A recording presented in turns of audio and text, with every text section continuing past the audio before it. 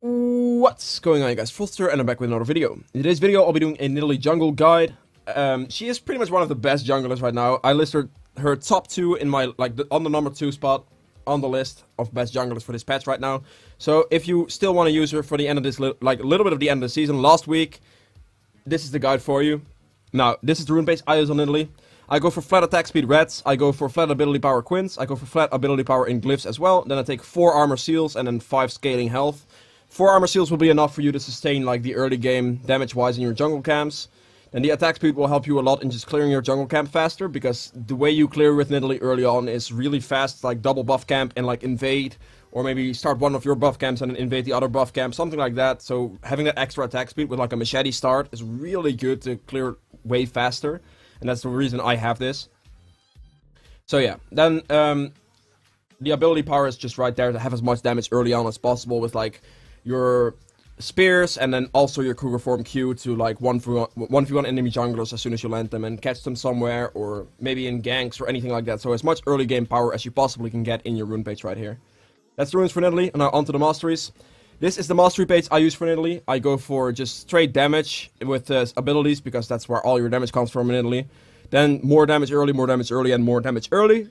Then here, Savagery, because you're going to be dealing a lot of auto attack, like doing a lot of auto attacks early on. This is going to help you speed up the clear of your like your red buff, blue buff, maybe like a Gromp or something to really clear fast at like the early stages. So Savagery really good. You won't be needing this later on, because Nidalee literally just one-shots camps with her Cougar. Like, she throws a spear, she jumps in with W and just one-shots the camp with her Cougar form. So this is literally just for early game, and it's really key to have this early game, because every single second you can save in the early game is the higher the chance you're going to be able to like get a first blood kill in like lane or kill the enemy jungler. So yeah, and then for this, I take Runic Affinity on Nidalee, because I would like to have my red buff a little longer if I'm going to go for like 1v1 plays against the enemy jungler, or maybe gank lanes or something, because you have to remember, Nidalee does not have any hard CC. And if you red buff slow someone, it's going to be a little easier to land your spear, for example. So having that longer is pretty good. Now Merciless, more burst damage. This is again more damage early on with like clearing camps and just more burst damage in general. Then Precision, again for more burst damage in general. And then you take Thunderlords for more burst damage again. So it's all about that early damage and that really quick spear, Cougar form, WQ, burst damage. Pretty much one-shots any enemy early on. Like up until like level 11 or something. It just depends what build you go for and how far you're ahead, of course, but yeah. Now, moving on to the item build. This is the item build setup I have for Nidalee. I start with the Hunter's Machete and the refillable potion. Now, some of you guys might be like, wait, why do you start with a machete over the talisman? Because you see a lot of Nidalee players start like a talisman, and then they just W-trap the raptor camp. Sorry, I couldn't get it there. So the raptor camp, and then just clear it that by just resetting their WWW. But this is not the best way to do it on Nidalee, in my opinion. The best way to do it is start a Hunter's Machete, and then just use that to clear your red buff, blue buff as fast as possible, and then maybe a Gromp, or just take the other, like the enemy's blue or red buff, or just go there and just kill the enemy jungler. This just offers you a lot more pressure in the early game, and this is also why I have that attack speed in my runes. And then if you combine this with also the built-in heal Nidalee has, which also gives her attack speed, on level 3 you're just gonna be like throwing spears so fast at the jungle camp that you're gonna get like this damage is gonna rack up really fast. And that's definitely the way you want to do it early on, like the early few levels.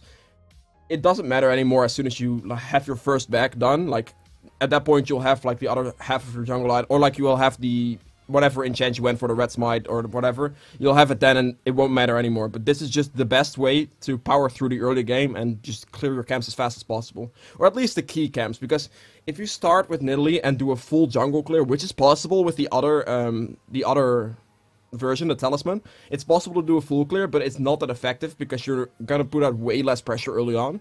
And if you don't put that pressure early with Nidalee, you're not gonna be able to really do it afterwards, because she does fall off into like the mid-late game damage wise. So you kind of have to put like a serious amount of pressure right out the gate, and then that way you can get it going. So that's why you go for that. Now, core every single game for Nidalee is the Red Smite Runic Echoes. Red Smite on Nidalee is really good because it helps you just like 1v1 people. As soon as you land that spear, you also are really squishy, so reducing their damage output towards you is really good, but it also gives you nice, like the Runic Echo obviously gives you ability power, that's definitely what you go for. And then movement speed right there. Movement speed is really useful in Nidalee. People underestimate this because, I don't know why actually. They just underestimate it a lot, and the more movement speed items you can get on Nidalee, the faster you're gonna just be able to chase someone as soon as you land that spear and just hunt them down. So yeah, Runic Echoes, Red Smite, just probably the best way to go for. The other thing you could do is go for the warding one as well, if you want to have more vision control in the enemy jungler, or like in the enemy jungle and then spot the enemy jungler to maybe keep invading them and keep taking their camps. Then the other one is also viable, but mostly for solo queue, I would say go for the Red Smite because it gives you that 1v1 power, and it's a little more useful until you get to like the higher elos. So yeah. And then Chalice. Alright, so sorry, Athene's Unholy Grail. The Chalice is one of the parts. Athene's Unholy Grail is really, really essential in Nidalee. The reason for this is because it will allow you to heal like targets on your team for like 600-700 as soon as you get like a little bit of AP going or your E is max skilled. Like, it will heal so much if you have that Chalice. You're able to sustain your team throughout longer team fights, longer stretches of sieges and all that. Like, Chalice is so key. Plus, Chalice only costs you 2100 gold. And at the same time, Chalice gives you a lot of extra magic resist, ability power, cooldown reduction, as you can see right here. But the main thing is also that mana regen, and keeping your mana up is it's really essential in sieges. Like, you can keep throwing spears, you can keep healing your teammates. This is such a good item on Nidalee and should be picked up every single game on her. Then boots, of course. I mean, I have Ninja Tabis as the example, but it can be Ninja Tabis, it can be Merc Threats. It's kind of interchangeable between those two. You can also go for Sorks if you want to, if you're really going for it and you're really scaling. You can go like Sorks into a Lich Bane or something like that and really get the damage ramping up and try to just kill the enemy as much as possible and scale and snowball off that. So those are the boots options. I just have one of the boots, for example. Now, then after like having your core set up, there are optional items. With Nidalee, if you're doing well, if you're doing like really well early on, it's really good to pick up a Sheen fast and then build that later into a Lich Bane. Lich Bane is a very good item on Nidalee because it will work with your Cougar form Q to execute people really easily. But it also gives you more movement speed. Again, movement speed is really useful on Nidalee because as soon as you land that spear, you're going to be able to chase them down pretty easily and just one-shot them. So Nidalee, like if you're doing well early, after like a Chalice, you definitely want to be picking up a Lich Bane. And maybe even before the Chalice, you can pick up the Sheen part of it to like deal more burst damage that way. So it's you can go like Runic Echoes into like a Sheen, into like a Chalice, and then build these 3 items and then finish your Lich Bane. Get a lot of damage that way, and then if you're snowballing even harder, you can then follow it up with like a Void Staff, Death Cap, to really ramp the damage. You're gonna get like 700 AP. Plus, at the same time, doing that, going for like a Death Cap Void Staff to finish your build off, your heals are gonna exponentially increase as well. Like, you're gonna heal someone for like 900 with the Chalice effect. It's pretty crazy. You're gonna be able to like save your AD carry from so many situations. But you have to remember that your heal also gives attack speed. So as soon as you just stay with your AD carry in the mid to late game team fights, and they get engaged upon, you can just press 1E and they will be back to full HP from like 20%. It's pretty insane.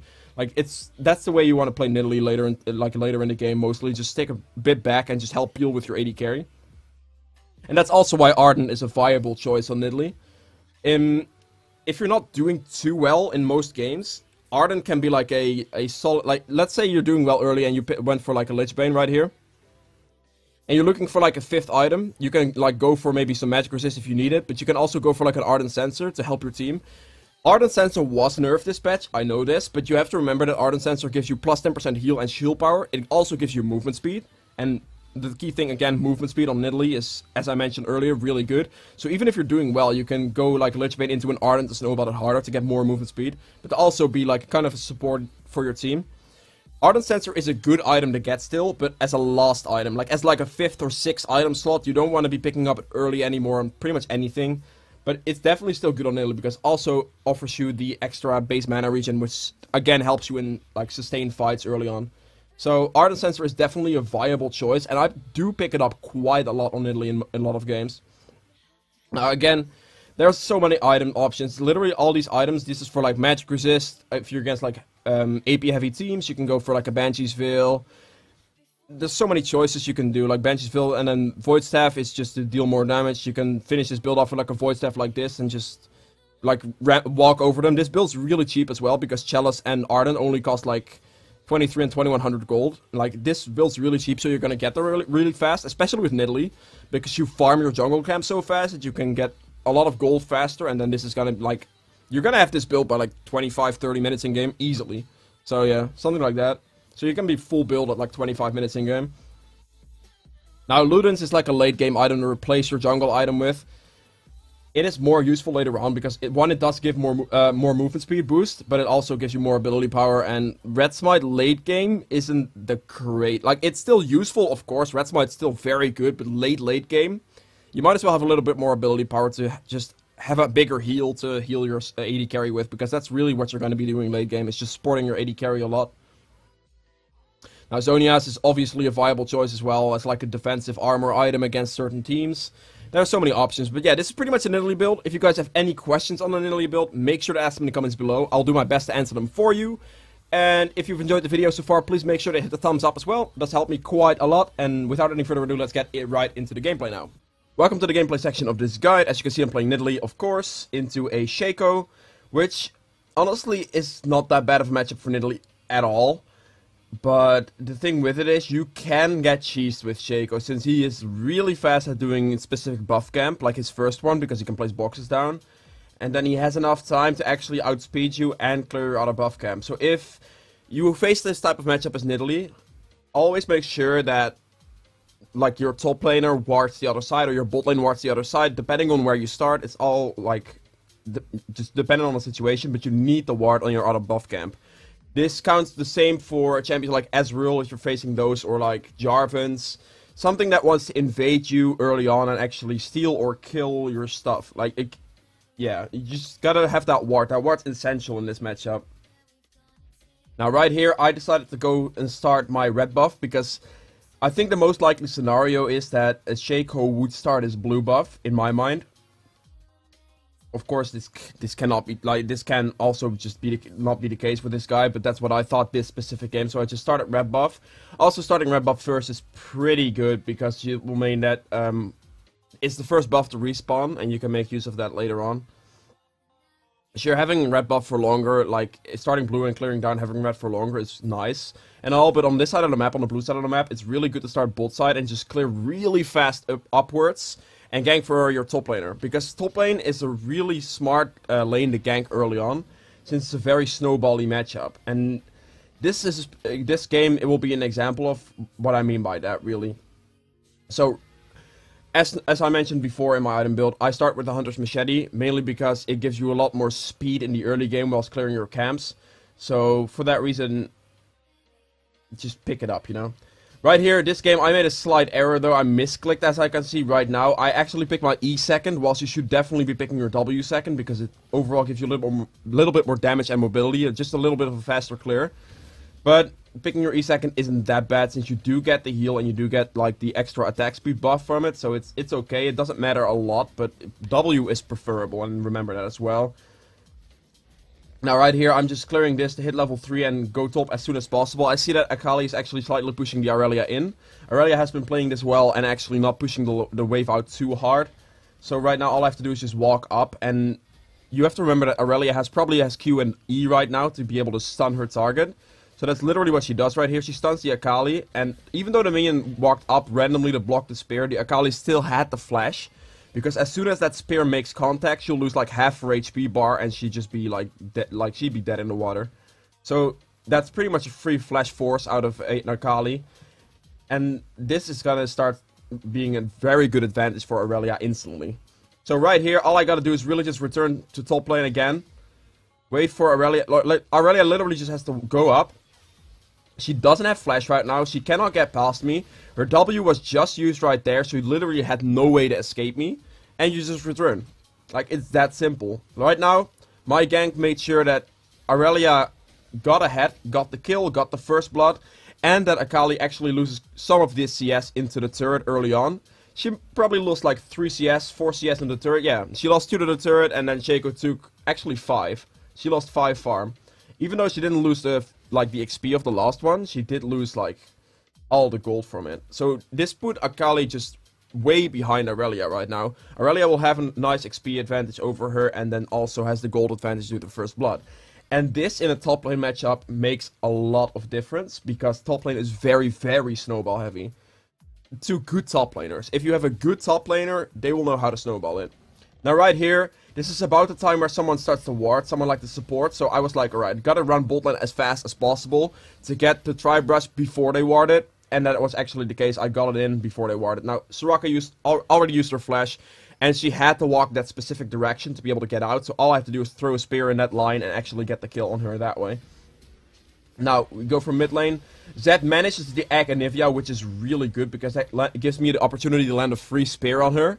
And at that point, you can literally just one-shot her because Nidalee's damage early on is really, really massive. Like spear damage, execute damage. You can easily one-shot like mages and that. So if you have like an enemy Anivia and your mid laner manages to pop their egg, you can literally just one-shot that egg. Even if it's under turret range, it takes you like 3 turret shots and you can still do it. So if you're like full HP, you're good. Now this Zed dives the Shaco, he does have Ignite, he does Ignite the Shaco and he gets the other kill. So at this point, we've killed everyone on our team once except the AD carry. And all due to pretty much me, because I have a 4 kill participation right now. This is how you want to play Nidalee early on, like the early few levels. As you've noticed, I only have 4 CS right now, but that is not the problem. That's exactly how it should be. Because the early thing you want to do is just level up fast, level to level 3 fast, and gank. Like gank, gank, gank. And then as soon as you get to this point, you want to start full clearing. As you can see right now, I will get into a full clear here. Most likely, right? I'm obviously not 100% sure what I do right now. Some things might happen. But most likely I'm just going to go for a full clear. And as you can see, Nidalee is really fast at actually clearing these camps. Like right here. If you were playing like Ezreal or something, you would take much longer on this. She has so much AoE damage, this is actually really fast. Now, of course, this is still kind of slow for Nidalee standards, because as soon as you pick up your Runic Echoes, it's going to be even faster. You're literally just going to throw a spear W to camp and you one-shot the camp completely. But this comes pretty close to being able to just one-shot your camps. What you notice, by the way, every time I go another camp, I throw a spear first and then place a trap. I throw the spear on the target and I place the trap. Trap has a little, like, prep time, a little delay time for it actually goes off. So that way you can just W the camp twice and get the cooldown refreshed twice. Now right here, I have 24 CS, now Shaco has 27. This will slowly start getting more and more out of control because Nidalee farms that much faster than Shaco, even though he does have the level advantage right now. But this is because I ganked early, like really ganked a lot early, got that 4 kill participation going. And now actually like a 6 kill participation going. And Shaco farmed a little bit more early on, so that's why he does have like a slight level lead, or did have a slight level lead over me. But as soon as we killed him, or like killed some of the targets, all that XP made up for it, and then I pretty much got ahead. So right here, that's not mid lane, so I'm just quickly, whilst clearing my buff camps back to back, I'm just quickly gonna breeze past and get some farm out of that. Now here, the unfortunate event is that the Akali actually roamed down. I didn't have any vision over it, and I just started my blue buff. And as soon as I used my QW and all that, I was pretty much done for at that point, and there's nothing I can do against Akali. She has a lot of base damage, and as soon as she hits level 6, she's able to actually just one-shot me, because I am pretty squishy as Nidalee, and I don't have magic resist in, like, anything, really. So there was nothing for me to really be doing there. She was obviously gonna kill me, but the good part for me is that she actually killed me whilst I still didn't do my blue buff. If I already did my blue buff, that would have been much worse for me, since then I would have lost the ability to sustain my mana really easily. Whilst losing red buff isn't the worst, especially if I gank for specific lanes like Aurelia that have a lot of hard CC. So right here, I just get, like, she was kind of low. Aurelia just recently traded the Akali, and I was like, alright, one spear from this range should definitely kill because I have Runic Echoes, which is pretty much like a free Luden's proc as well. So you can just go for that. I just red smite the Shaco to be able to have some burn damage on him. And then Aurelia is, at this point, this far ahead just because of, like, the way I snowballed her lane early game and just give her that free kill and that lead over Akali. This is how you notice how top lane is very, very snowball heavy. And this Aurelia actually played it really well. She saved her teleport when she went to lane the first time. She used the teleport bot lane to snowball that even further. And then, this is what I mean by if you can put your top laner ahead and they are actually a good top laner, there's a lot that you can get out of that. Now, Anivia does roam upwards. She does have her egg up. Yes, she does have her egg up right here. We are both really low, so going for this is like a really risky play. right there, my heal was still on cooldown. I do remember this. Like, for a 0.1 second, it was still on cooldown. I could have saved the Aurelia if it was, like, a little bit off cooldown a little sooner, but there's not much you can do in those situations. Now, right, I'm not sure what I'm doing. I'm maybe, like, waiting for a Nivea or something. I find this pretty questionable, because as soon as Akali, like, gets back the lane or something like that, I'm pretty much dead. So I should definitely be getting out of here. I think I realize that right now and just go down, yeah, exactly. Alright, here, just see some camps that I can take from this guy. I'm gonna leave the small one up here, actually, because this counter jungling tactic works pretty well against that Shaco right now, to put him behind. I could be clearing the full camp, which would be fine, but I, at this point in the game, just wanted to make sure that as soon as he gets there, he doesn't get anything. Even, like, he could get there and then the entire camp respawn. Again, Akali tries the same thing, which is pretty smart against the Nidalee jungle. If you're a champion like Akali, or a champion that has very good 1v1 potential against something like a Nidalee, then going for those types of invades that she's going for is actually pretty smart. Didn't work out for her this time, because I'm actually too far ahead right now. If she tries to 1v1 me, she would actually lose this time round. But if she was, like, equal, that could definitely lead to me just dying straight up every time. Right here, I spot out the Anivia.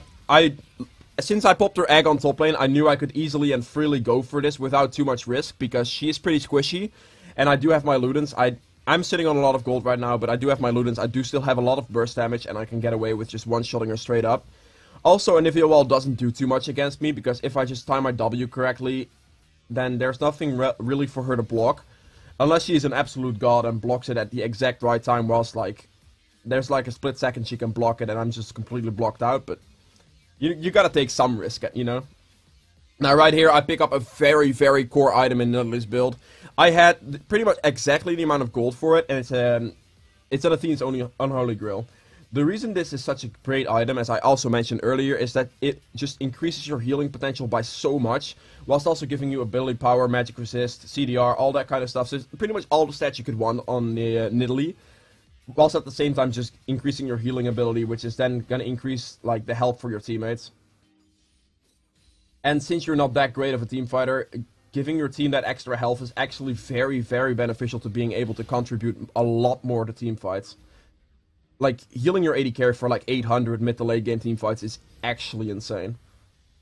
Now, right here, we just want to look to pick up this turret. Aurelia roamed down, maybe teleported down. I think she teleported down. We already have 2 turrets on top lane, as you can see right here. Aurelia just, like, this matchup snowballed out of control from just putting her ahead early.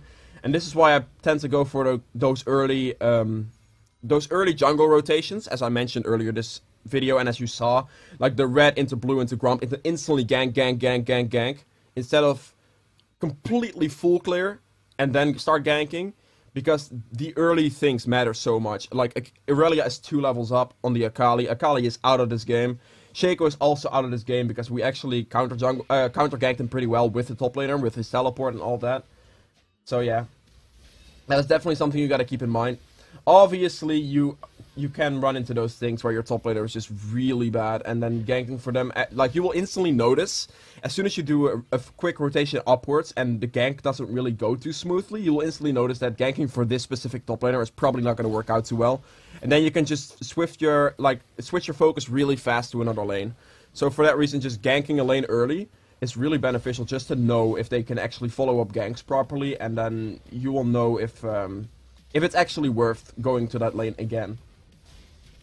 Now right here, I just gotta keep my farm going. I've not been farming a lot this game, mainly because we've just been, like, I've been kind of snowballing with my top laner. I've been trying to help him out in this lane, and then rotating bot with him at the same time, and then rotating mid again, and all that kind of stuff. So my farm is slightly lacking this game, but this is the type of games where it doesn't really matter too much, because I did get the early lead. If you didn't get the early lead, then another strength of Nidalee would just come out, and she would just have, like, I would just be on equal farm with my top laner right now. Like, it's that crazy. You can literally just take your camps, take his camps, keep doing it, and then that would be the other strength. But this, like, right now, because I got the early lead, I don't have to focus too much on farming. I just have to focus on rotating with my team, rotating with my top laner. Now right here, this is a situation where I just cannot help the Aurelia at all. She got ignited, so meaning that if I walk up to heal him, I will heal him a lot less. And at that point, I was like, alright, since you got ignited, there's nothing I can do. Because if she didn't get ignited, I could have healed her for like 400 or 500, and we could have actually won that fight, and then I would have gone for it. But because of the ignite, I didn't walk up and kill myself, because I could have healed her for like 200, and the champions weren't at HP range where that would be like a realistic play. So that's why I didn't go for it. Now, as you can see also, I'm not sure if you noticed, but earlier I placed the pink ward around here in the early side of the jungle. Then after actually moving up, knowing that I didn't get spotted, I moved up here. I had another pink ward in my inventory, and I actually placed the pink ward up further, or a control ward. I should have placed it a little bit further that way, because then I would have seen this entire thing, but I kind of misclicked, I suppose. So I placed it a little further in the jungle, so I have like more deeper vision. And that's actually like something that like take note of, because if you place the vision deeper, it's gonna actually, you know, like you're gonna know sooner than when it's a problem. So if you have more control, place your vision deeper. That's why having like 2 control wards at a lot of situations is actually very, very good. So let me go back to myself. Alright, here again, like, you don't see me farming too much, because the main thing is I just gotta rotate with my team and get those turrets, get that pressure going, and just snowball the, like, from the early game out of control. I had the lead in the early game, I got the gank on top lane, Aurelia rotated well, we got the gank on bot lane, so all you gotta do is rotate right now. Now right here, that was just me with the support, so it wasn't really something that was gonna happen. Also, I'm sitting on quite a bit of gold.